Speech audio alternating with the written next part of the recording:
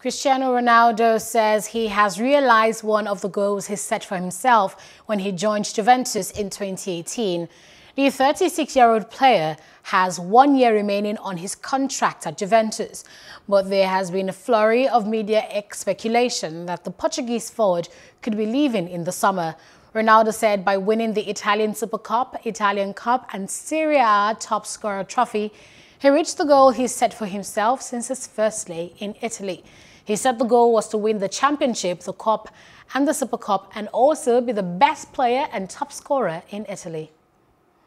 Hello, hope you enjoyed the news. Please do subscribe to our YouTube channel and don't forget to hit the notification button so you get notified about fresh news updates.